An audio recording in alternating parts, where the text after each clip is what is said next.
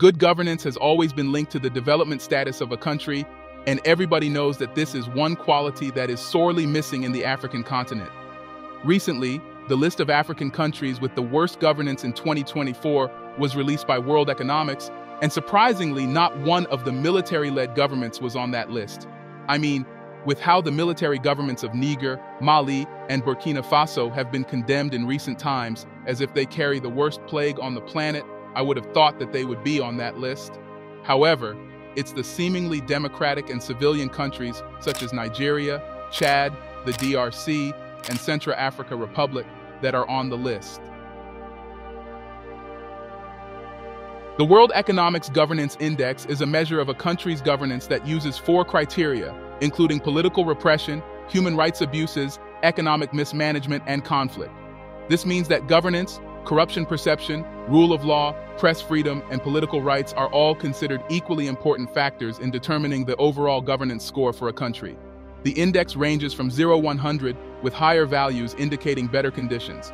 Now, in addition to releasing the list of African countries with the worst governance in 2024, World Economics also released the top 10 African countries with the best governance in 2024. And guess what? Burkina Faso, a military-led government, was on that list with a score of 51.8. This is great news considering the fact that military governments are considered the worst in the world. And it also points to the fact that Burkina Faso is on that list because of the leadership of one man, Captain Ibrahim Traore. Right from the beginning, Captain Traore proved himself with his passionate speeches that he was different from every other African leader who was content with the current situation. Immediately, he stepped into power. He began to identify the problems the country was facing and outline solutions to those problems. But he didn't stop there. He implemented and enforced those solutions. How many civilian African presidents have been able to do this?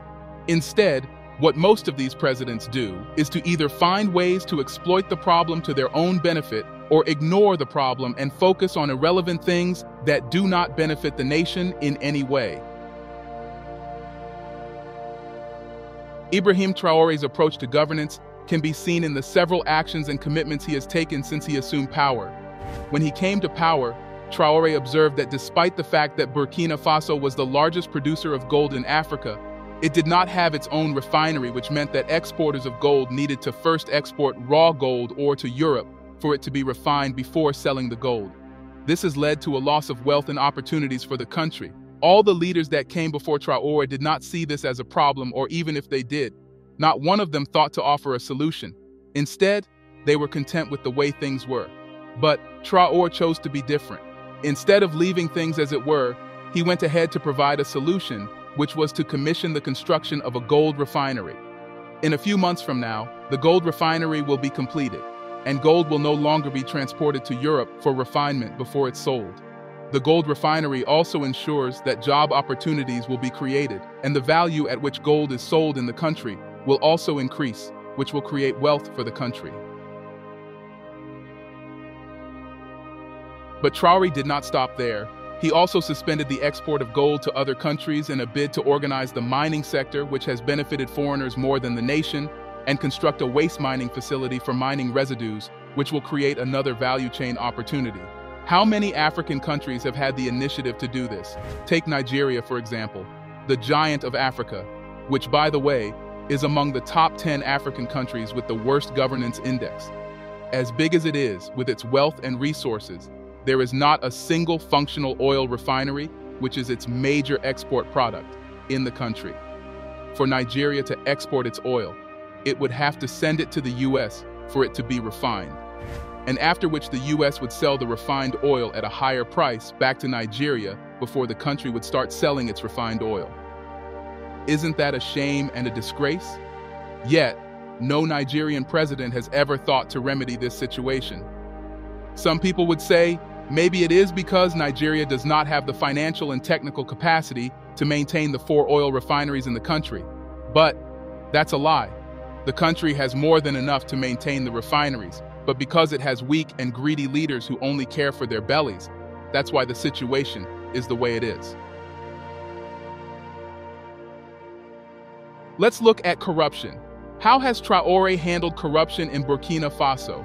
Instead of leaving it in the hands of a few officials, Traore has decided to involve every citizen of the country in the fight against corruption. To this end, he issued a decree that empowers citizens to report any case of misconduct, treason, and corruption allegations directly to his office. The aim of this decree is to create a transparent and accountable government and to give citizens the courage to come forward with any information regarding illegal activities that may be happening within the government. To facilitate this process, Traore's administration provided a hotline number that connects directly to his office, which citizens can use to make any reports. According to Traore, this measure will not only help to ensure that corruption is uprooted from every level of government, but also help to restore the people's trust in the government's ability. Now, what about food security and health in Burkina Faso? Did you know that Burkina Faso is a major player in tomato production and export in Africa? Yet, the country continues to import tomato paste to cater to the domestic demand. However, with Captain Traore in power, this will soon change because Traore decided to capitalize on Burkina Faso's production of tomatoes and recently commissioned the construction of a state-of-the-art tomato processing facility. This facility, once completed, will not only produce tomato paste for domestic consumption, but also generate job opportunities and, most importantly, help to achieve Burkina Faso's food security goals. Speaking of health, according to recent reports, the captain has taken up the initiative to build a state-of-the-art health facility worth $80 million, which will help to provide top-notch healthcare services to the Burkinabe people. One striking move that Traore has made is collaborating with the private sector in all his plans and projects. This will help to ensure that the projects are carried out smoothly and without any unnecessary delays. One move in this direction is the introduction of public shareholding. Now, it's a well-known fact that assuming power through a coup led to the suspension of financial aid from the international community, which has led to a reduction in the Burkinabe budget. So, how is Traore able to carry out all these projects financially? Aside from the revenue generated from the country's exports, Traore decided to involve the public by introducing shareholding, which involves the privatization of government holdings and projects. Moving in this direction, Traore put up 20% of the government's phone company for sale to the public, thereby providing the people of Burkinabe the opportunity to invest in their country. And guess what? The plan was successful and resulted in generating $60 million in revenue, which was allocated to those critical projects. This forward-thinking approach by Captain Traore reveals his desire and commitment to creating a prosperous and equitable society for the citizens of Burkina Faso. It's less than 3 years since Traore came into power, but see how much he has accomplished. How many current African leaders can boast of this record? During a press conference, Traore made a surprising statement that caught the attention of journalists.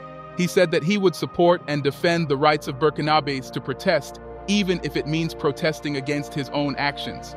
He went further to add that he would do so because he sees himself as the servant of his people, and as such, it is his duty to put the interests of his people above his own. What a statement! How many African leaders can boldly come out to say that their citizens are free to protest against their actions? Instead, what we see over and over again is a situation whereby free speech is quickly quieted by the leaders.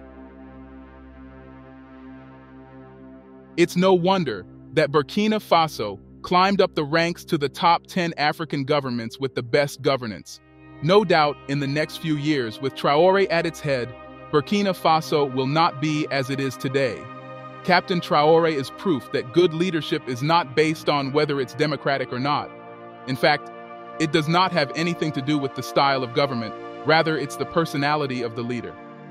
What do you think differentiates Captain Traore from other African leaders?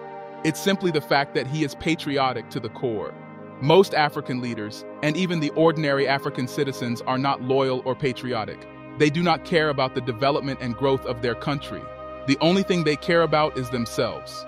However, the great changes Africa is looking for will come when Africans learn to be patriotic. What are your thoughts? Let us know in the comment section below.